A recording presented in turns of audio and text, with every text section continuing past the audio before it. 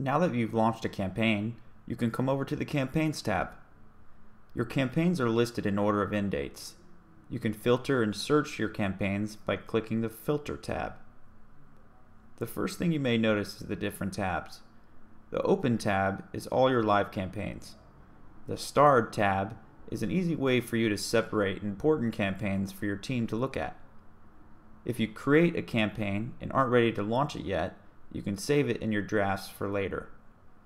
The Ended tab are all the campaigns that you've sold at least one product and ended successfully. You can archive ended campaigns so they're easy to find for the relaunch later. And the failed campaigns are the campaigns that ended with 0 sales. On the campaign feed, you will have a quick look at your numbers. You'll see the number of orders, units purchased, visits, amount of profits, and how many days left in the campaign. By clicking the gear icon on the right, you have an option to create similar campaign, see the sales page URL, star the campaign for your team, or check out the details of the campaign. Once you click on the details, you'll be brought to the individual campaign dashboard. You'll get the same analytics as the main dashboard, but for this specific campaign. Click on the Details tab.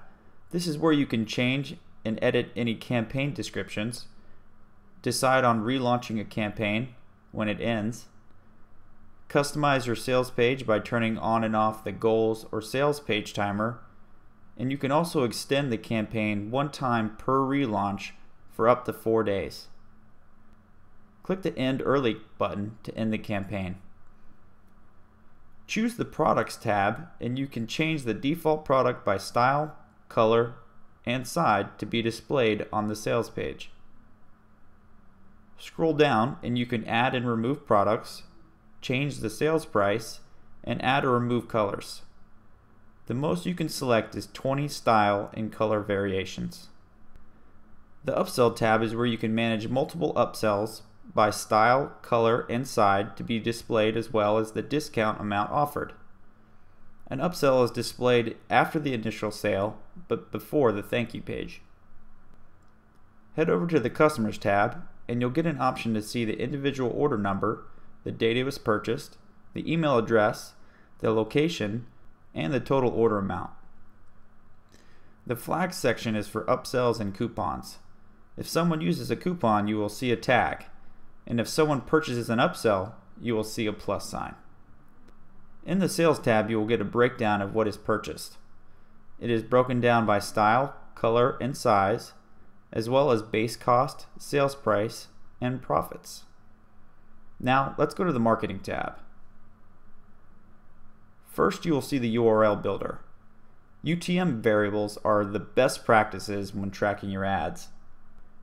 You can break your ads out by source, campaign, medium, term, and content, and the URL is automatically generated for you to use in your advertising. You can track your UTM variables in the dashboard analytics. You can set up your default tracking and retargeting pixels here for a number of different advertising platforms.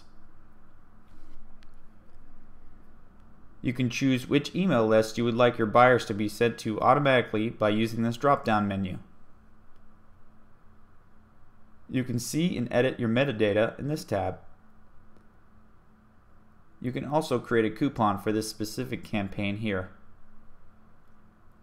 In your Assets section, you can download any product or design files as needed. If you have any questions, be sure to shoot us an email at support@viralstyle.com.